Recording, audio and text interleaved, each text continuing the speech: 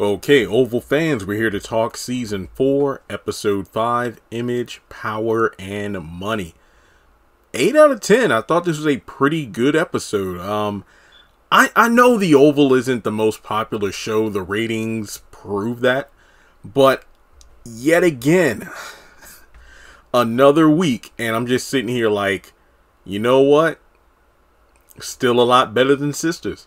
Still a lot better than Sisters. And I know that tonight is the Sisters episode everybody's been waiting for, the entrance of Madam into the series, and this episode might be phenomenal. Who knows, this Sisters episode might be a 10 out of 10, but I'm still going to give the Oval props because in my opinion it has been far and away just so much better by comparison. While you could say that Sisters is finally getting good because Madam's showing up, yeah, it took 5 episodes for that to happen. The Oval has been pretty damn good from the beginning of the season to where we are now. So, yeah, you know, you could argue there are some scenes that were a bit just repetitive. And yeah, you had some recap scenes like Victoria and Donald just talking about everything that's happened so far, doing a check-in. But these kind of scenes are necessary if used properly. Basically, we see a lot of events going on, but they need these little powwow meetings between these 2 or 3 people to go over. Oh, sorry, one of my cords fell. 2 or 3 people to go over what's been going on their end, just to let you know that, as David and Jim would say, I'll handle it. Don't worry. I got this person in line. I need to make a couple phone calls, but this problem's about to be taken care of. Yeah, my throat's a bit dry. I can't do it, David, like I used to. But anyway, let's just jump right into the review. And lo and behold, Victoria and Donald kick off the episode. They go from Donald's office over to the yellow room and chat about everything. And one of the running gags of the episode, I believe it's like Hunter and Victoria, they pretty much notice, Kyle, what the hell's wrong? I mean, not Kyle. Donald, what the hell's wrong with you? Because he's like struggling to move around. Remember, he's still in pain from being shot by Lily. And he, you know, tries to play it off as like, you know, gym injury, you know, shin injury or whatever, sprain. But, you know, they don't buy it. But in any case, they just go over the information, everything in regards to the Jason situation, Sam getting shot, Donald's concerned about the vice president trying to take him down.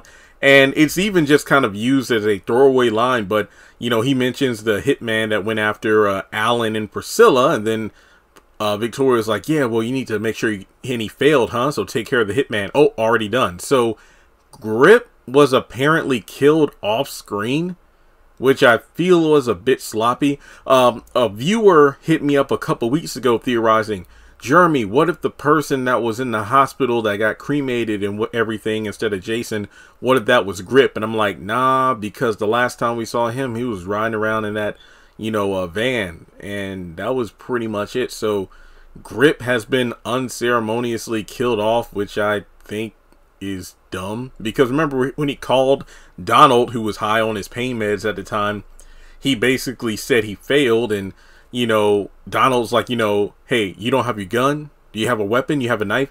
Take that and, you know, cut your own head off. So I guess Donald called someone again off screen to handle Grip, which again I feel that's pretty messed up. I mean, if you were going to do that, you should have just had Grip die when he and Alan fell from the balcony of the staircase in the apartment building. Just have it where Grip is the one who lands and Alan lands on top of him, and from the fall Grip dies, because just having him killed off screen is pretty sloppy. But that's just my opinion on that. Alright, so in any case, you know, Donald's a bit wary of everything going on, but Victoria is confident that everything can be taken care of because of her final card she has left to play. And from there, it's just pretty much up to Donald to keep Lily in line. Okay, so Hunter's in the Oval talking to the doctor. He's still pissed off about the fact that, so the person who was in the bed wasn't my son, because the doctor doesn't know about the switch. Or basically it's like the young man you were sitting next to in the hospital room. You know, I'm not saying you don't, you know your own son or you're a bad father, but he was really bruised and banged up from jumping off the roof of the White House. So he wasn't your son, which of course we know is he was, but it was just a matter of the bodies being swapped around, where Jason was taken out of the hospital and switched with someone else, and that's the person who got the autopsy and cremated. But yeah, Hunter is just pissed off the fact that the incompetence of the doctor and the hospital don't know anything. If the person who was cremated wasn't Victoria and Hunter's son, then where is Jason? And they don't know. And you know, there are like 2 moments where he's like dismissed and he's like, wait, come back, Doc. And you know, he's pretty much talking in circles without the doctor knowing what's going on. Like, wait, that bitch has something to do with it, aka Victoria. And of course he doesn't tell the doctor. So some might say, this scene was played out. Nope, I thought it was pretty good. Think they did a good job. I mean, yeah, it makes sense. It really just shows you the lack of control Hunter has over any of these situations. He's just you know, an angry child, and he thinks that he's in control of the world when in actuality he's in control of nothing. It's kind of like that. I don't think this scene made it into the final cut of Iron Man 1, but I remember watching the behind the scenes of it, where Jeff Bridges' character Obadiah Staines talking to Tony Stark like, you know what? It's like you don't really control anything at Stark Industries, you know, Tony. It's kind of like you're a little kid in the backseat of the car while your dad is the one who is, you know, driving behind the real steering wheel. You're in the backseat with your toy steering wheel. It's like you don't control anything. You think you have control, but you don't. That's pretty much Hunter's situation. He's really thinking like Victoria and her dad, you know, they're messing around with him and they're the ones who messed around and took Jason out of the hospital. So, from there, we go over to a diner. And like I said, I don't know if this was my favorite scene, but I just love the dynamic of Dale and Alan. Just the fact that as each episode goes on, they each learn a little bit more about the other. You know, Dale is happy-go-lucky. Obviously, life is pretty much hell right now, but hey, I'm in Virginia too. But in any case, you know, small town of Virginia, and, you know, kind of isolated because he's, you know, a gay man. And from, I guess, in Ruthless, you know, based on the way his parents are, they're really old-fashioned and traditional. So anything outside of the norm is odd to them. And they pretty much don't like it. But in any case, you know, they're both on the edge. And the crap food they have is $32 and they don't have enough in cash. Basically, you know, Dale brings up ATM or using the card, but that's not a good thing because they can track Alan with the card. But he has, what, 20 in cash? Dale has 10, so they're like $2 short, you know, tax and tip withstanding. So they pretty much, you know, go over the options of how, and I think, you know, Dale is the one to say, you know, these people don't care about human life. All they care about is their image, power, and money, which is the title of the episode. And, you know, Dale's like, so what are we going to do about it? I mean, Alan's like, what are we going to do about it? He's like, I can't just sit here and do nothing. So Dale has the plan of going to his parents' house. And then Alan's like, no, we can't do that, man, because if we do, there'll be targets. And he's like, well, the way my parents are, hey, they deserve to be, which is hinting at, you know, their rocky relationship. But I'm just saying that if Dale said that the way he did, then that must mean he's unaware that his parents are dead and Ruthless. Because remember, damn, what are their names? I haven't thought about Ruthless in a while. Zane is the one who stayed at the compound. Crap. I'm aware of Elise and Sam. Like, I know those are the actresses' names, but Paula and Lacey, right? Paula and Lacey, they were killed. Dale's parents were killed while those two were in their house. So, yeah, did Dale split town before he found out his parents were killed? Because remember, one of my theories from, you know, earlier this year was that, oh, well, Paul and Lacey killed Dale's parents. I wonder if the sheriff is going to shift blame and blame Dale, you know, say that Dale murdered his parents as a cover-up story. Because remember, he required like $2 million or something. He required a shit ton of money from the highest in order to pay off the cover-up story. So I don't know what kind of story they come up with, but I wonder what the hell happens to make Dale split town. But then again, that's what happens because Ruthless is so far behind in the timeline, and the fact that the breaks are just too long. The show's coming back in December, but still, sheesh. So yeah, they I don't even want to say they dine and dash. They leave the money that they do have, and they split. I forgot if Dale actually put his 10 on the table or not, but regardless, Alan put the $20 on there, so that was something. Plus, they didn't finish all their food. All right, so Max goes up to Bobby, and we pretty much get a good look at how far they are from the actual chief of staff's house. And I'm just thinking the whole time, with the way these fools were yelling at each other last night in the show's continuity, I'm surprised they weren't heard and discovered by the 14 people patrolling the house. But Bobby doesn't want to back down, but, you know, due to it being direct orders from the vice president, and he knows that she's safe, and Bobby's like, how the hell does he know? He decides to, you know, back off, and they go over to the house. Okay, so Donald goes to the Oval. Kind of like the doctor, he's grilled about, you know, the Jason situation. He's convinced that Victoria and her dad have something to do with it.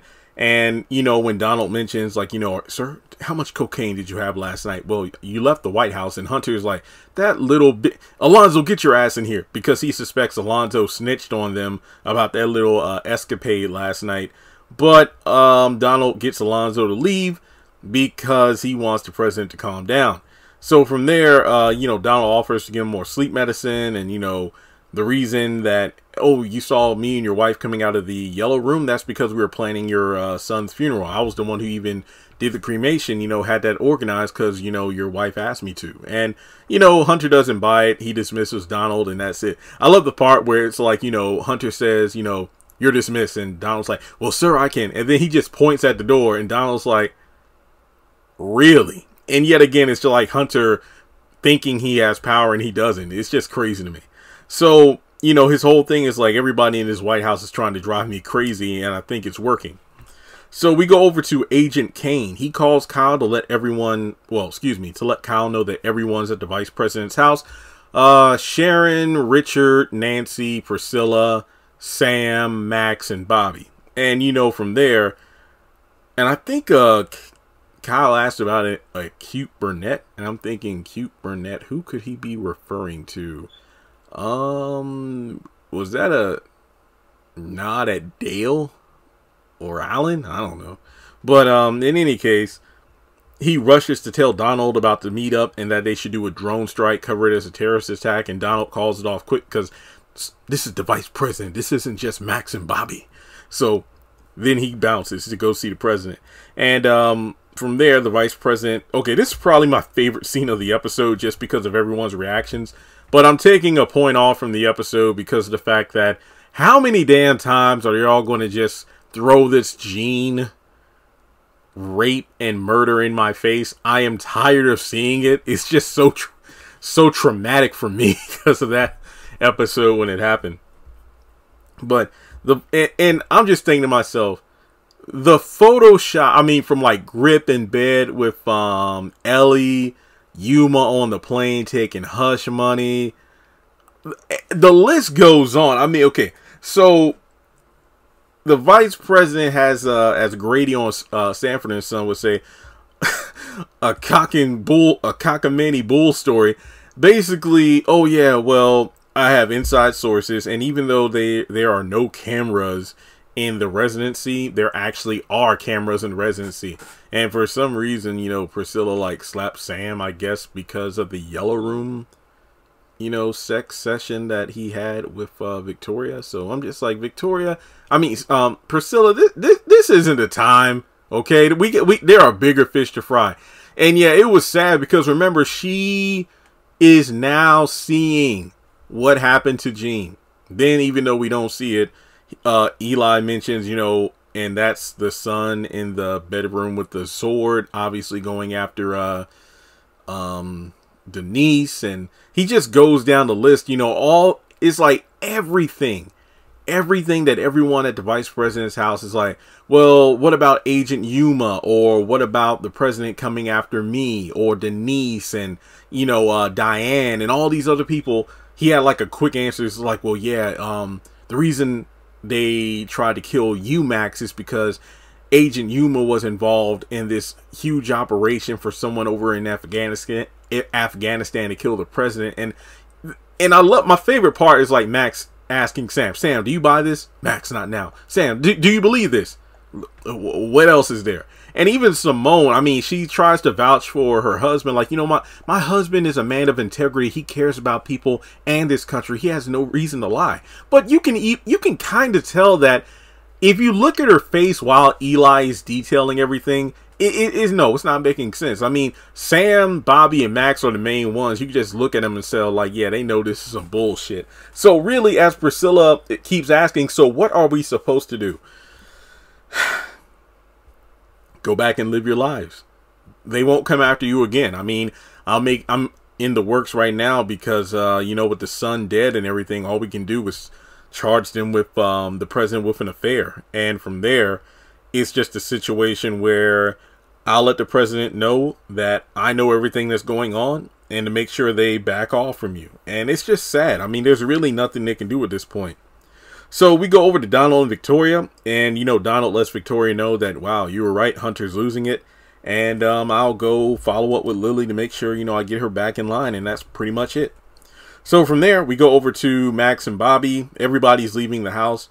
Max, Bobby, neither one of them believe it. They don't. But from there, Bobby is all of a sudden going, I want to get Lily. Wait, what are you talking about?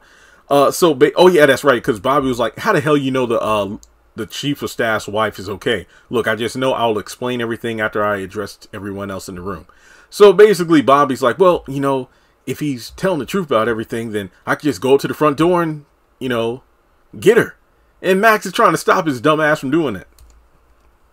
So we go over to Richard, Nancy, Sharon, Priscilla, and Sam going over the details. And yeah, the vice president did say, you know, you don't have to work at the White House anymore. But if, you know, you are still there and they try to pull something, you know, you can like call them out on the spot. But if you go about your lives and something happens again, well, there's really nothing you can do. So, you know, we do have a unified group here, so why break that up? So, I mean, I know us sure as hell wouldn't go back. I know that much.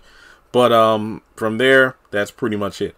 Now, Kane lets Kyle know everyone's leaving, and he's put trackers on everyone's cars. No sign of Alan, though. So from there, you know, Kyle's still working on finding him. Now, we go back over to Donald, who actually makes it back to his home. Taunts Lily some more. Same old, same old. The fact that Bobby didn't show up, and he's going to have a doctor and nurse come in to take care of Lily because she stinks and she's still hurt. But basically, she is taunted to check her phone. And it turns out, I'm guessing these like hidden cameras or something like that, surveillance on her mom, and Lily's just freaked out. And he makes it clear that he will go after everyone she loves and cares about and kill them if she ever tries to leave again. I mean, he even goes so, look, baby, I will go after your mama, your daddy, your sister, baby's kids, and that cockeyed dog if you ever try to run away from me again or inform the press or something. And I thought that was hilarious. Look, again, Donald's probably my favorite character because he's a freaking asshole, but you could tell that, you know, the actor probably ad-libs a lot of these lines and it works. Like your mama, your daddy, your sister, those baby's kids, and that cockeyed dog, they all going to get it if you try that shit again. Now, here's the key. Unlock yourself and clean yourself up before the doctor comes because you stink. And Lily is just, you know, distraught, so she leaves. Well, excuse me, she doesn't leave, but, you know, she starts to get herself out of there. Which I'm wondering how the hell she manages to do that, because she couldn't even find the strength to, like, unlock her phone. So, damn, Donald. Alright, then the final scene, we got Eli calling Victoria, who looked freaking amazing in this episode, by the way. I thought Victoria was looking finer than, I don't know how. I mean, I know in the early seasons, people were like, oh, when is she not going to wear that white suit? Which I thought was great, but it's just cool to see her in different outfits. But yeah, Victoria's looking bad this episode. Alright, so Eli calls her about the whole situation. He bought it hook, line, and sinker. Look, you think I couldn't, you know, get them to buy that BS? Look, I'm that persuasive. So basically, they're going back to their lives, but what you need to do is call off, you know, Donald and Kyle, because Max and Bobby are still going to be working for me, and they'll be talking to him at the White House, and Victoria even goes so far as to say, you know what, oh, they're just that mad because they want to have sex with him. Oh, stop, don't make me sick. Well, I want to have sex with you. And then Simone comes in, who are you talking to? And I'm like, oh, shit. So, yeah, this episode was pretty solid, guys. The Oval's still going strong. 8 out of 10 in my opinion. Let me know your thoughts in the comment section below. Like and subscribe. Follow me on social media. Links are in the description below. And I'll talk to you in the next one.